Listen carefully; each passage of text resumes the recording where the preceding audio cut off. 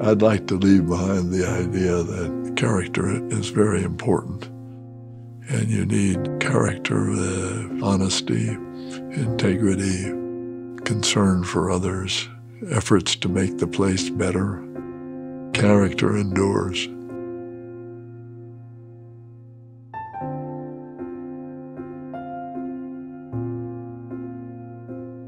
William Henry Danforth set the example.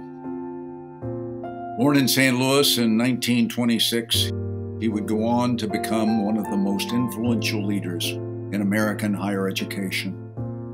Graduating with a medical degree from Harvard, he would serve his country as a Navy physician during the Korean War before returning home to join the Washington University faculty. Within a decade, he had risen to lead the School of Medicine, and 6 years later, he would be the 13th Chancellor of Washington University.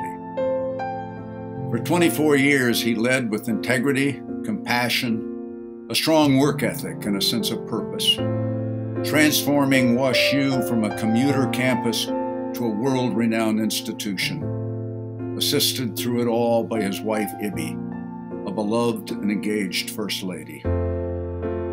He would go on to launch one of America's most successful university fundraising efforts, increasing the endowment to nearly $2 billion, adding 70 endowed professorships, and tripling the number of student scholarships.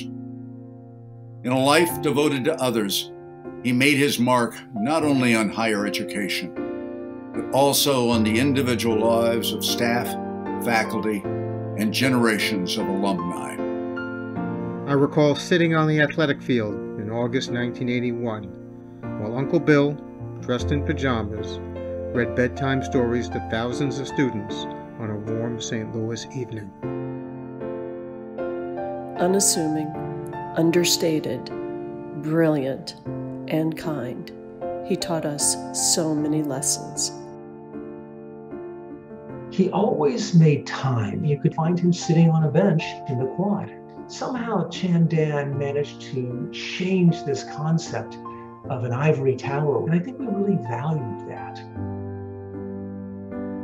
Chancellor Danforth was an advocate for academic freedom, receiving recognition from the American Association of University Professors and named the 1977 Man of the Year. Yet for all of his accomplishments as a medical doctor, university chancellor, and civic leader, he considered his greatest achievement to be the nearly 60,000 students who graduated during his tenure.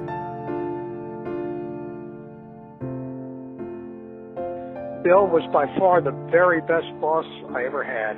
He never failed to treat me with the utmost respect.